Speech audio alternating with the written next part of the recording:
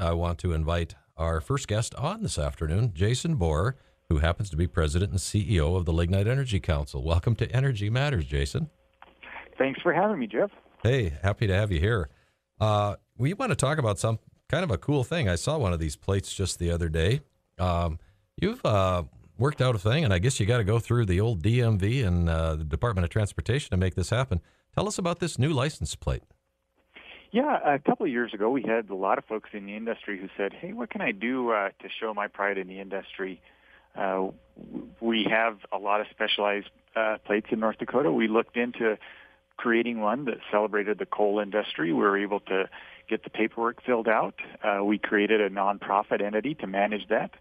And with the money we earn from those license plates, we have started presenting scholarships to some kids in the Cole County High School. So it's a win-win for everybody involved. Is this thing, is it really, just got started? This is the first year with the new design of the plates? It is, yeah. So we actually had our design set up about a year and a half ago. Then when the state of North Dakota redesigned its plates, we got pushed to the back of the line. But it's finally here, and the plates are really a great-looking design with a coal drag line. Again, it's just a great way to celebrate the fact that coal provides the power to do just about everything we do here in North Dakota. So the proceeds go to a scholarship fund then, and what are the eligibility criteria? Do they have to go into a lignite-related profession, or what's the criteria? The coal counties have got together. They've created a leadership program that's kind of along the lines of something like National Honor Society, and these kids have to do leadership, they have to do service, they have to have good grades, and then at the end of that leadership program, we ask them to write an essay essentially on energy policy for North Dakota. And we have a panel of experts who judge those essays, and we award scholarships to the essays that we think do the best job of capturing the vision for North Dakota's energy future. Well, let me ask you: has the program been really popular so far? Are you raising a lot of money for scholarships?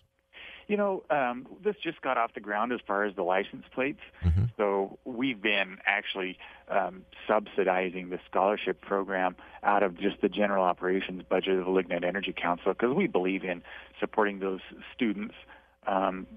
They're going to be leaders in the community. They have great ideas. We want to get them excited about energy. And so the money that we have raised off the license plates has covered a small percentage of the scholarship dollars that we give away, but we're hoping in the future it'll continue to grow. All right. Sounds fantastic there.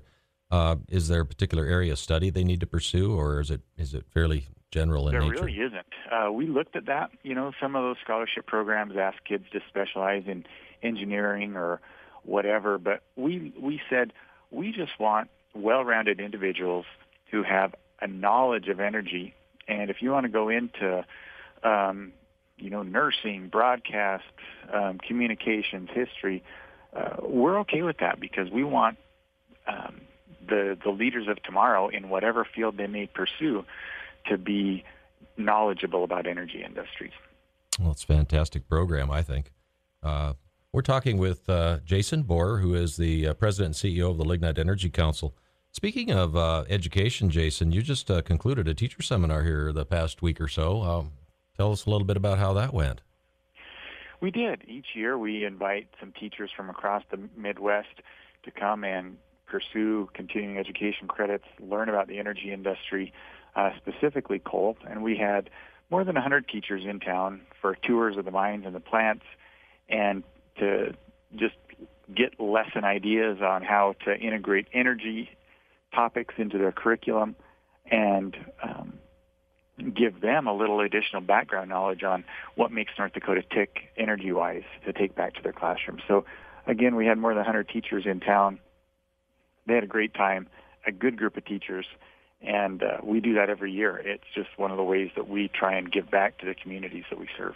Well, and the bonus for them, they get those required continuing education credits as well, or they can get them. Yeah. So they are, they get a benefit of coming here. We know that teachers are always looking for ways to maximize every dollar, so we bear most of the cost for that. and hopefully they get out of here with increased knowledge about the energy industry. Speaking of education again, let me go back to the other topic we began with here, the scholarship program. I think maybe part of the underlying, you said they weren't specific to a particular train of education, but I'm curious, how's the lignite industry doing in terms of succession planning and the continuing workforce? Are they having difficulty finding employees? I know that happens in some other professions in North Dakota right now. Yeah, probably over the past year, it's improved a little bit, but up until very recently, and still for some of our members, workforce is their second largest concern after regulatory challenges. So there's just not as many students going into STEM fields as there was 30 years ago. The jobs that we have in the industry pay great. You can get just a little bit of post-secondary education, get a degree, a certificate, and you're looking at $85,000 a year in this industry. But a lot of students don't know that, so it's a challenge to get students around here and engaged in all of the job opportunities that we have in the mines and plants. But the truth is, just about no matter what your level of interest is or your area of specialization, we have a job for you in the energy industry in North Dakota. It's great news because you can really support a family in a very at a very high standard of living. Well, the other thing, people tend to think of the coal industry, and around the country, at least anyway, people say, well, coal's yesterday's fuel. But I tell you what, I sat in on a recent session of the Lignite Research Council. There is a very promising future in coal and in finding different ways to use carbon dioxide and even rare earth minerals we're talking about now too. There's some really promising research out there. Yeah, that's kind of a fallacy of the far left who are trying to talk down America's future. And they talk down the future of coal. They don't, these folks, they don't understand how great American scientific brains are, that we have the capability with a little bit of work to produce electricity cleaner than it ever has been, cheaper than it ever has been. And all we need is a little bit of know-how and a little bit of support, and we can make it happen. And that's, the ideas that you heard in that Lignite Research Fund meeting, they're the tip of the iceberg of what we can do when we just harness the ingenuity of the American mind. It's huge. There really are some real promising prospects in the lignite industry. I'd like to see us build a plant. Is that going to happen again someday, you think? A new generating plant? It is. It has to happen. We think it's going to happen, and it's going to look different than anything that you might have seen in the past, because it's not about climate change. It's not about regulations. We've got to figure out how to monetize the whole chain of what lignite coal encompasses. So we're going to burn it for electricity. Maybe we're going to break it down and make chemicals, but we're also going to try and monetize and sell that CO2 at the end of the chain. So every element of the production of electricity and the use of that lignite coal is going to result in revenue for somebody in North Dakota. So we're going to create jobs off of what used to be considered a waste product. And it's going to turn the energy industry in North Dakota on its head, because all of a sudden you'll have more coal being utilized for things like that, but that's going to result in more oil and gas production, more chemical production. We have the potential to become an energy powerhouse beyond what we are already. And we know it's going to be around for a long time to come, because last I heard, I think we have at current rates of consumption about 800 years worth of coal in North Dakota, something like that. Yeah, and that's using it in actually a pretty limited fashion. You think about the fact that right now all we do is we take coal, we turn it into electricity, and we have a limited amount of coal that we turn into natural gas and some other chemicals. That's only the tip of the iceberg on what you can do with this stuff. You can make plastics, you can make liquid fuels, you can make other chemicals and fertilizers.